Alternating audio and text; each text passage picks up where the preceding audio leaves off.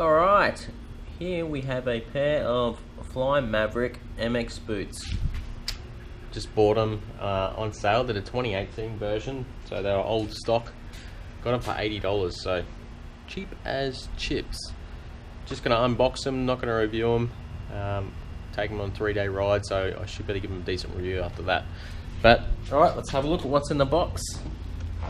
Oh my god, there's boots in the box. What a surprise. So, they're a bit of a more old school style. Obviously fluoro. But they got the replaceable sole as well, which is actually quite good. Trying them on at the shop. Here's the other side for you. They definitely have a bit of an old school feel. They're not as snug and shoe feeling as newer boots like the newer Flies they had there. Definitely a much better fit. More sculpted and molded to your foot, and so are the Alpine Star Tech 3s they had there. But yeah, having a quick look, look like a pretty nice boot, especially for $80, which is why I got them, and they just happen to be my size there. So we've got 4 buckles that you can see they kind of clip in the front there. Easy to use, action's not too bad. The newer boots have gone down to 3 buckles. They're usually thicker strapped, and they have 1, 2, and then 3, which is probably a better system, but these will do fine. What else have they got? Very solid plastic, very solid. Not sure if, I presume that's leather.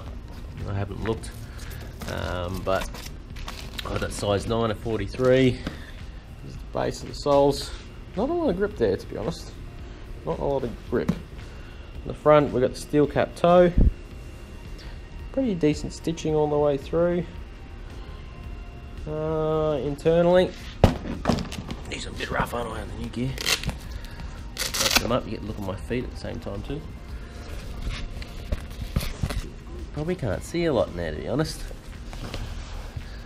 A little bit of cushion down the bottom, not a lot. So I dare say these are the style of boots that once you wear them in, they'll be very comfortable. It's just that initial couple of rides, they're a bit shit.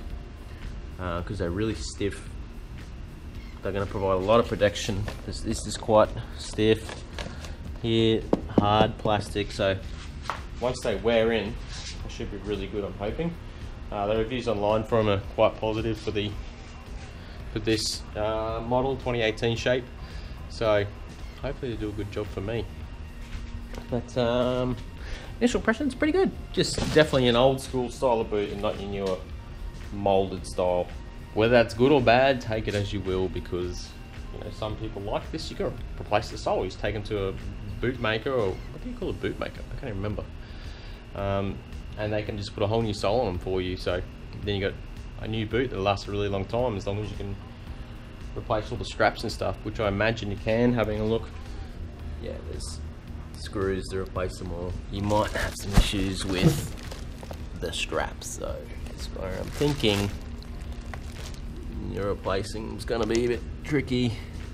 Yeah, something to look into, because that's behind a whole barrier here, so you can't really get into them, just screw them on and off. So hopefully, if anything breaks, it's the buckles and not the straps.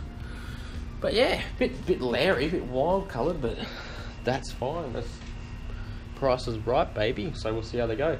Definitely do a review for them soon. Alright, catch you later. Keep it on the back wheel, people.